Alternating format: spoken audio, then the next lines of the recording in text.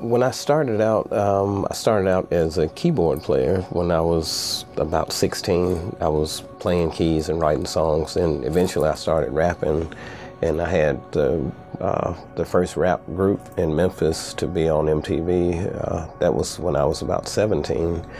And then from there, I started getting into producing. My father, Willie Mitchell, who was Al Green's producer, I grew up in the studio watching him make records all the time.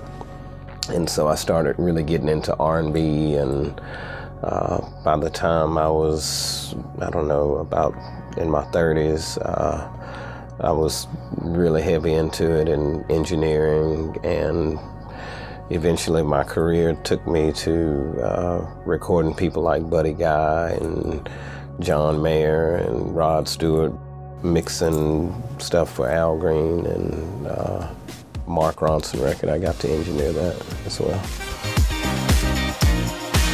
I produce all kinds of music. My studio is known for soul and R&B music, but I do a lot of pop, a lot of blues, even some rock stuff.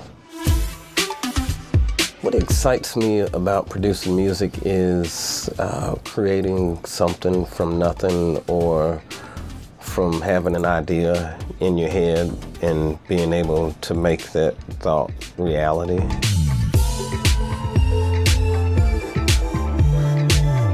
A typical day starts out, we normally set up in the morning, get the band in at 10 or 11, and it normally takes 2 or 3 hours to get the sounds dialed in, you know, depending on what kind of music you're doing.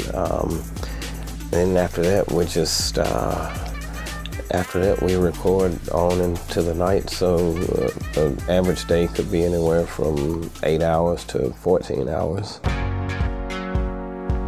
Sound is everything, because if you can't, you have to be able to feel the music. My dad once said to me, we're not selling music, we're selling feelings, and people buy music that they can feel, so the sound is everything.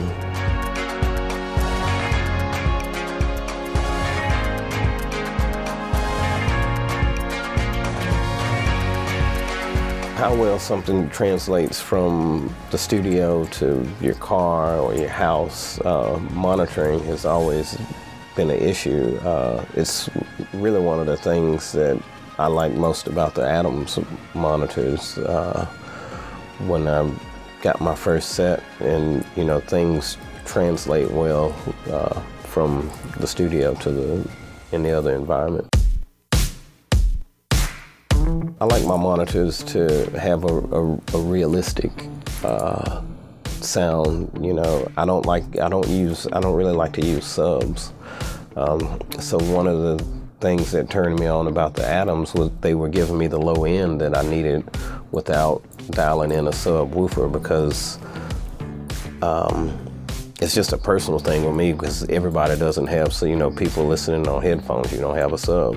You know, everybody doesn't have subs in their houses, in their cars.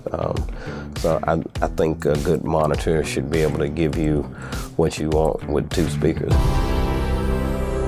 The first time I heard Adams monitors, I was in, you know, music store, and I had a session coming up, and I was like, okay, I'm gonna have to break down and buy some monitors. And so I was going through this monitor, that monitor, and listening. And when it got to the Adams, they blew everything out of the water. It was like unreal. They sounded so rich, you know, they had the bass and the clarity. And so I was thinking, I was like, well, maybe, is there something wrong with these other speakers? And I did it again, and back to the Adams. I was like, well, no, those Adams are just awesome. So that was my first set.